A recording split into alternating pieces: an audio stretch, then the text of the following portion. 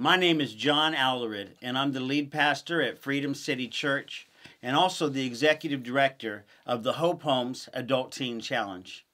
I was also at one time a hopeless heroin addict. My life changed when I had a radical encounter with Jesus in prison while in solitary confinement. I also went through a one-year Christ-centered residential program that helped me to get my life back on track.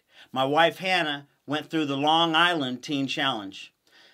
Our experience is what inspired us to open the Hope Homes of the Ozarks in 2016.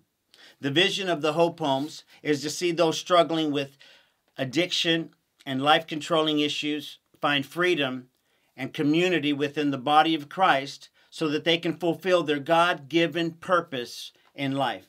And that's exactly what we see happening. We are seeing lives, we are seeing Jesus transform lives.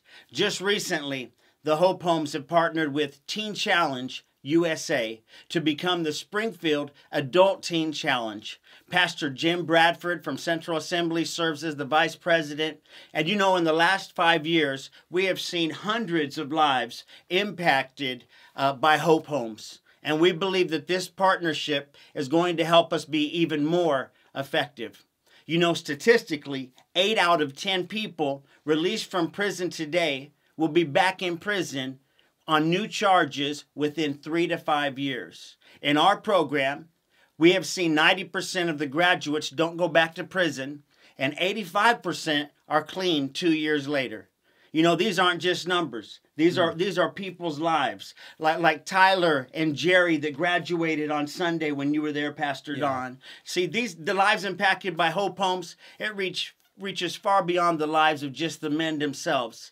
And it affects families, and it's affecting our entire community. And there's a great need to reach those struggling with addiction in southern Missouri. And no, we know we wouldn't be able to do it without those that support our ministry. You know, today we're honored to have Southern Missouri District Superintendent Pastor Don Miller here with us.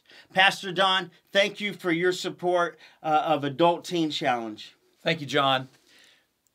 The heart and mind can overcome nearly every emotion, but there's one emotion that's nearly insurmountable, and that's hopelessness. The feeling of despair, of being in a situation where there seems to be no way out. I remember the first time that I sat, John, with residents of Hope Home. Here were men and women who came out of horrendous backgrounds. All had been in nearly impossible situations. But when I looked into their eyes, I saw hope. Through the grace of Jesus Christ and the ministry of caring team members of Hope Home, they had been pulled from the pit of despair. Lives which were nearly destroyed by life-altering habits had been transformed. Yes. But we need to see this happen many times over. In this area and across the nation, the opioid crisis has risen to nearly epidemic proportions. Others are struggling with addictions, poor choices, which are trying to destroy their lives. There are so many more hopeless individuals who need to be introduced to a way out of the despair.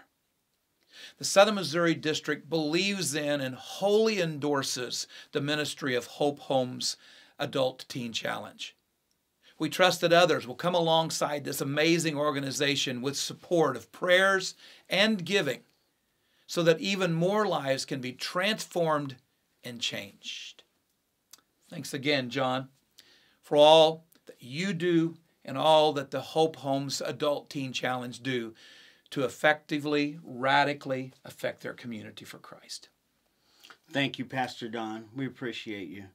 And, you know, we appreciate the support of the Southern Missouri District, which has gotten behind us since the very beginning. And, you know, friends, I want to ask you, would you consider partnering with the Springfield Area Adult Teen Challenge right here in Southern Missouri District by making a one-time donation or supporting us with reoccurring monthly giving?